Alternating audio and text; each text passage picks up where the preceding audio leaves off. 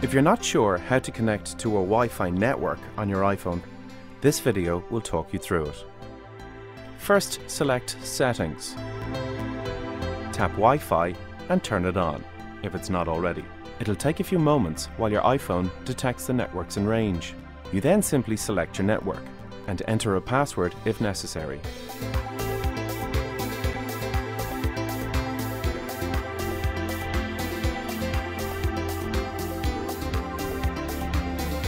Then tap Join.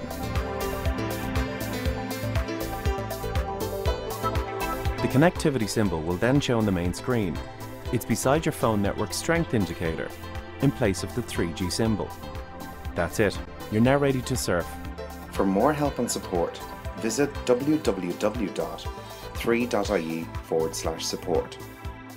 Thanks for choosing 3.